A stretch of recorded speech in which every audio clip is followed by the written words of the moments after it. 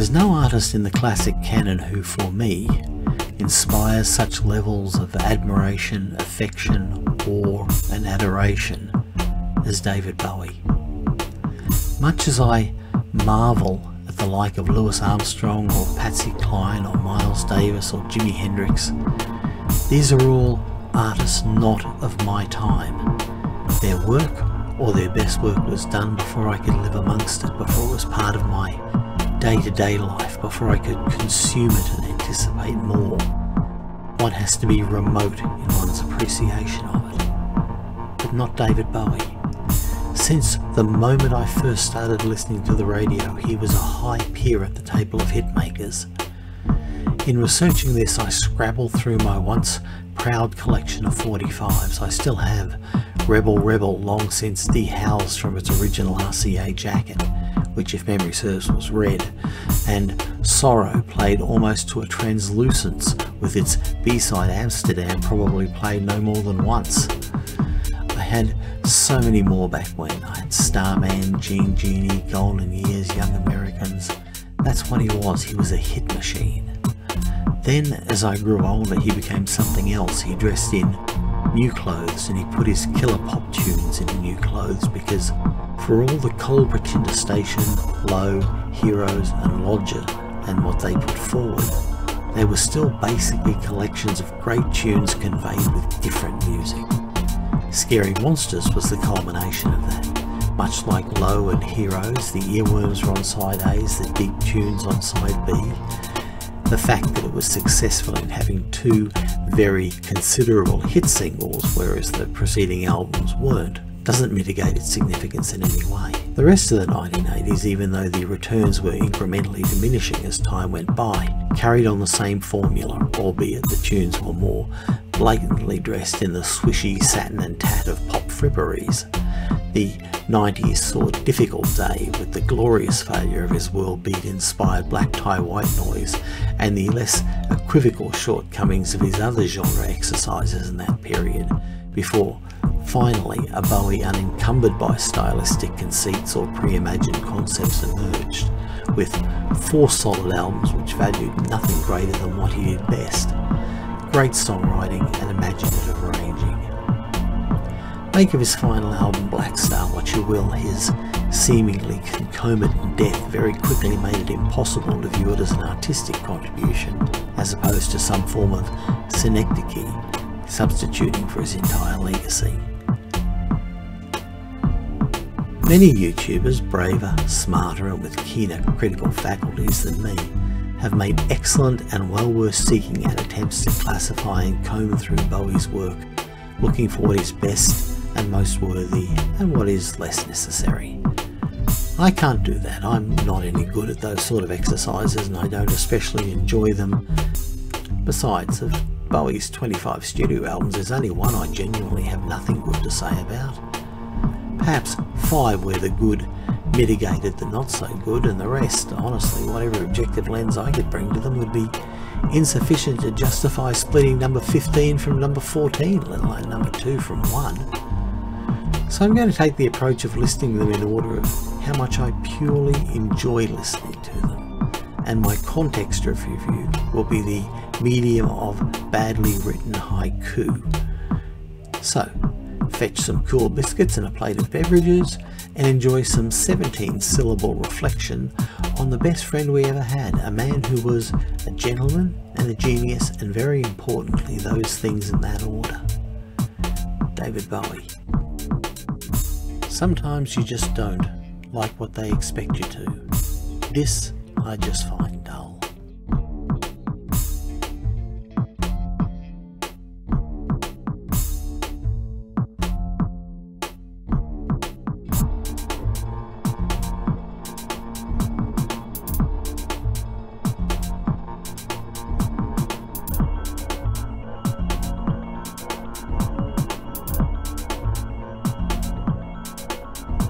What should you do when you conquer the world at last?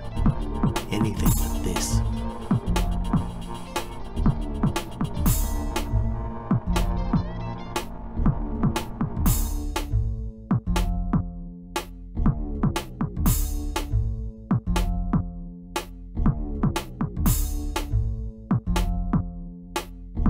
Laughing gnome absent. Unfair. London boys the same. Useless otherwise.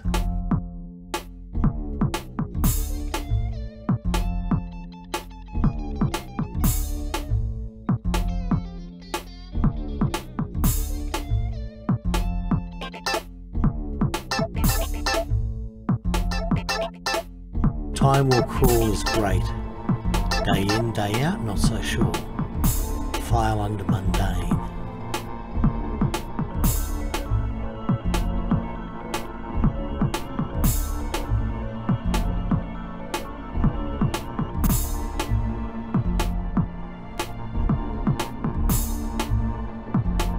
Desperate quest for relevance ends with migraines for unwary fans.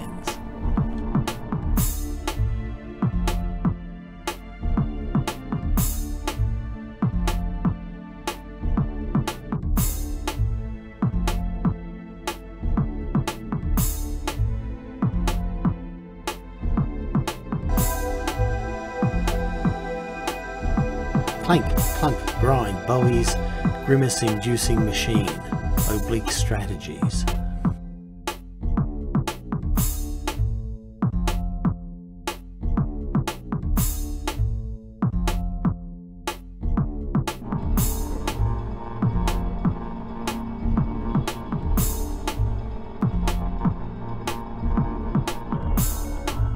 Hippy-dippy vibes. This record isn't that bad. Planet Earth is blue.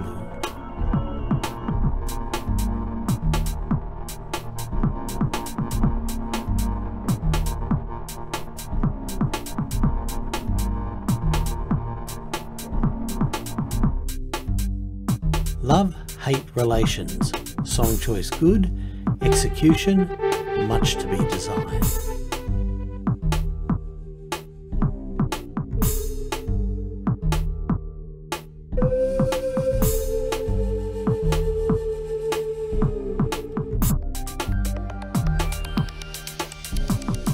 There's some killer songs.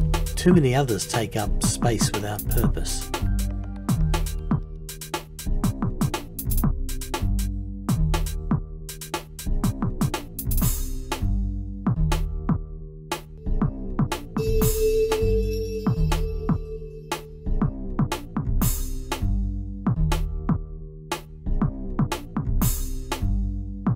Smooth, sleek and shiny. Title track a thing of grace. Fame, monotonous.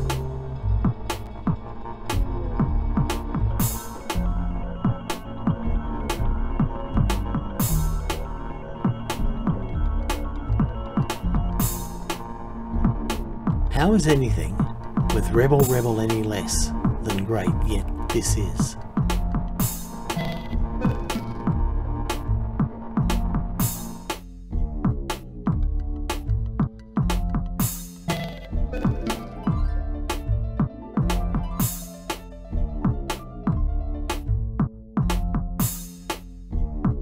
Reborn Bowie is a glorious anarchy. His rules are his own.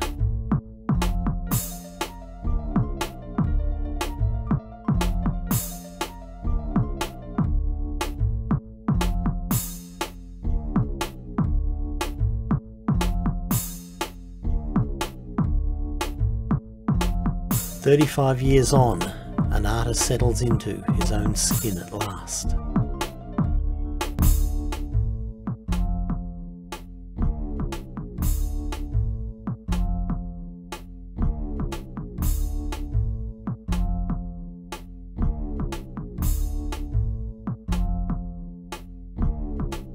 Overshadowed by a dark secret, a deeply divided record.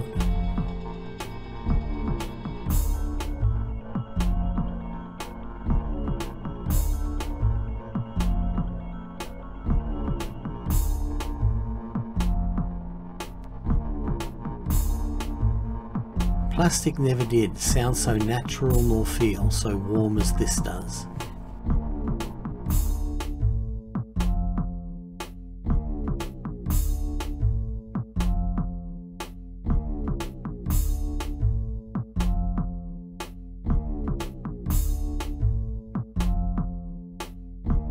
This is the new real. Get used to it. Craftsmanship above artifice.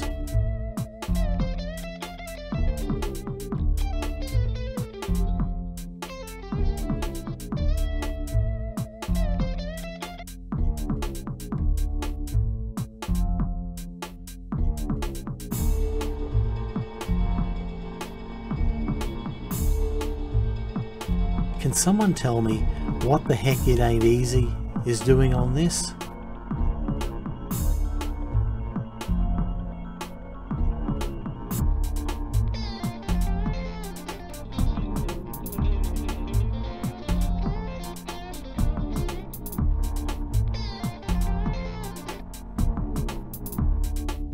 Never mind bollocks, the rest of the world would take 5 years to catch up.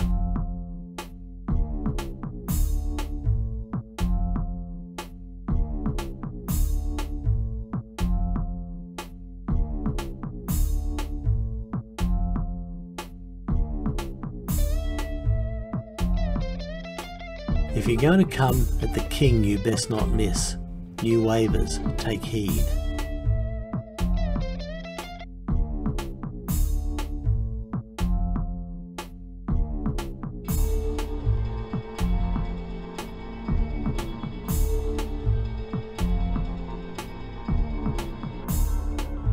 Time falls wanking to the floor. What else needs to be said? We were all mad then.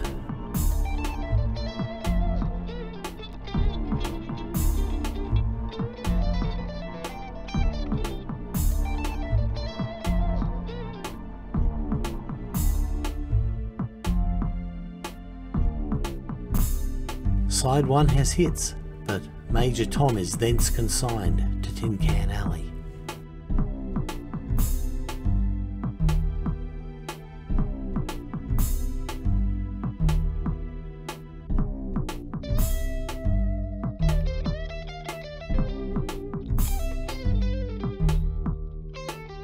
Life on Mars is his hallelujah, but the rest is nasty sweet.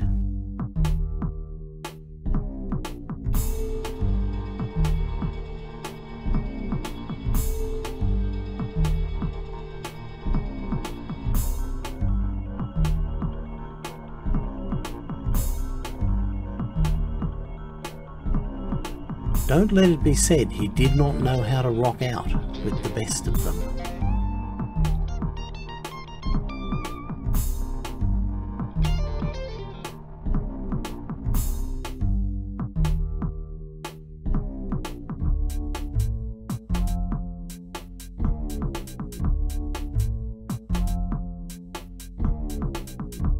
Ex-pop starlet seeks like-minded companions for sexy Euro romp.